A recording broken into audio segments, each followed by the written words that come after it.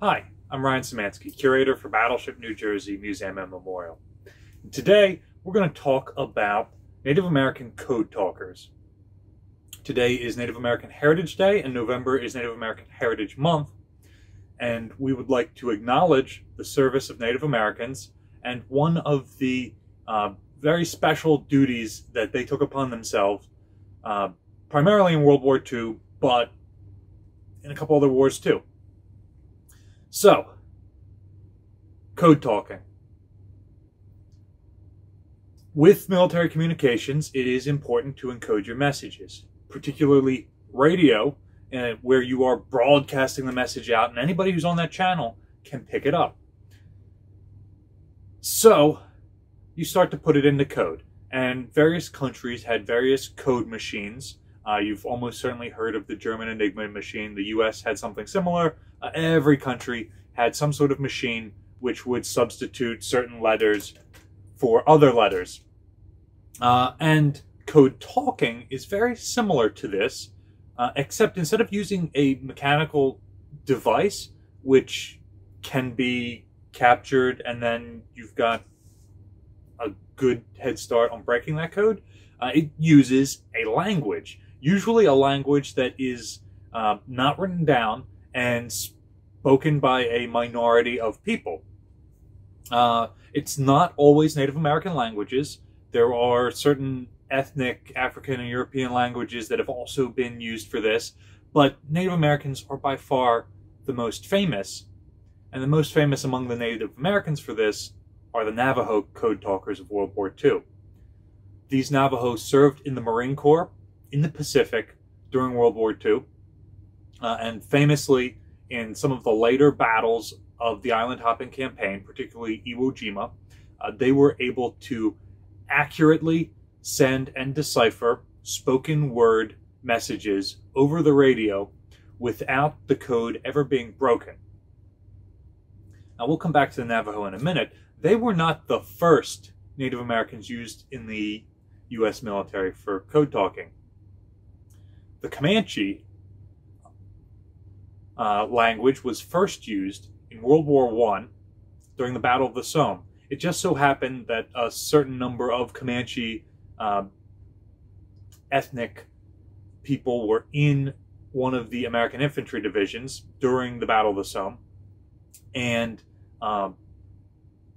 at that time, it was very common for military units to be grouped by home location. Unlike today, where a military unit is made up of people from all over the country, it was very common for people to be from the same region in World War I. And so getting a couple of Comanche all in one unit was not a surprise. What was a surprise is these guys were able to use their language, and they made this up on the spot in the middle of the battle. And because it was a language that nobody else spoke or understood, they were able to send encoded messages. Following World War I, the Germans knew what was going on here. So the Germans sent a team of anthropologists to the American Southwest to try and learn the various native dialects. They only sent 30 people. They were only there for a couple of years, so you certainly can't learn a bunch of languages in that time. This did keep the U.S. military from deploying Native American code-talking languages in Europe extensively. However, the Cherokee language was used during the invasion of Normandy as a coded language, and a couple other languages were used by the Army throughout the war. Now, coming back to the Navajo in the Pacific, Navajo code talkers were used extensively by the U.S. Marine Corps, and there were several assigned to each of the Marine Corps' divisions as code talkers, and their job was primarily to send messages from the troops ashore to batteries, gun batteries behind the lines, or during amphibious operations to the battleships and other cruisers of the shore bombardment force that was laying offshore to provide naval gunfire support. I am Not aware of any specific instance that New Jersey responded to code talkers in shore battery support. During the Battle of Iwo Jima, in which code talkers were used extensively, New Jersey was escorting the carrier Essex and not providing naval gunfire support. However, other similar battleships were. It is possible that because New Jersey was a fleet flagship, that there were code talkers on board. But again, I'm not 100% sure. I haven't seen any exact documentation that says that this Native American was with Spruance's staff, Halsey's staff, whatever the case may be. That said, some of the battleships almost certainly had code talkers on board because these calls for fire support were sent and received. And what was remarkable about the Navajo language was, one, it was not written down at that time. So completely unbreakable. In fact, it is the only known code to this day that has not been broken.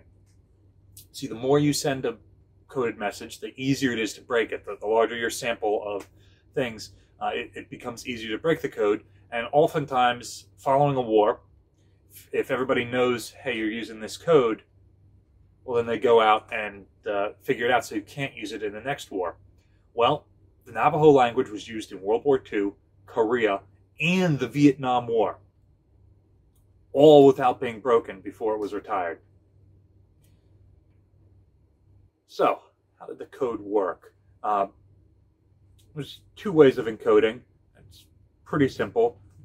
Certain Navajo words were used to substitute for English letters. So over the radio, you would basically spell out the words you wanted to say.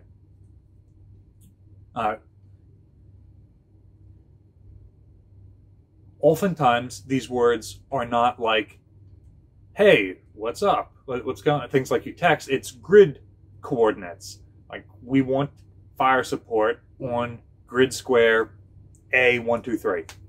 So if it was actual common words, it would be fairly easy to decode. All right, we have all these three-letter words. It's probably the, so now we know what the T, the H, and the E is. No, it was a lot of random grid squares, which would have required the code-breaking enemy forces to get the map with the grid squares on it, get somebody who spoke the language, and then figure this out from their radio logs.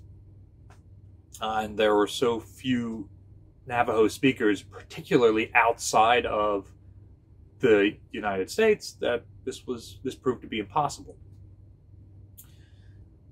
Some words are used commonly enough that they just got their own code word substituted in. So rather than having to spell out battleship every single time you're sending a transmission, you would say, I want gunfire support from the whale. Use an existing Navajo word to substitute in for battleship. Because you're doing direct substitutions like this, even if you have a Navajo speaker on the other end who isn't indoctrinated with the code, let's say the Japanese have captured a Navajo civilian and they put them on the radio to listen to what's going on, they hear that they want gunfire support from a whale. They don't know what whale means. Does it mean cruiser, destroyer, battleship? Who knows? And so the code proved to be extremely successful. If you are interested in the Navajo language and the code, we've put a link to a code book and an activity in the description down below. Feel free to read through what some of those words are. Keep in mind, code talkers would never take their code books in the field. They would memorize them stateside when they were training, and then they would deploy without any of that stuff written down. But give that a look through and see how effective it is for you. Today, we're filming this video in our World War II radio room.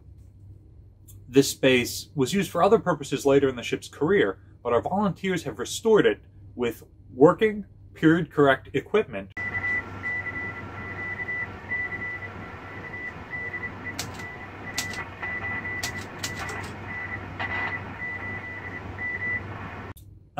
And we still do transmit out of this room on occasion. If you're interested in this sort of thing, ham radio operator or whatnot, the Battleship has a radio club. Check the link in the description for a way to volunteer on the ship if you want to join them, or just to tune in and see if you can ever reach the Battleship when we're on the air. Thanks for watching. Remember, if you have any questions, drop them in the description down below. We are pretty active in getting back to people on their questions. Battleship New Jersey receives support from the New Jersey Department of State and from viewers like you. If you would like to support the museum or our YouTube channel, there's a link in the description to a GoFundMe page. Any donations you make there goes directly back into this channel. As always, thanks for watching. Remember to like, share, and subscribe so that you're notified when we put out new content. We're still putting out new content several times a week.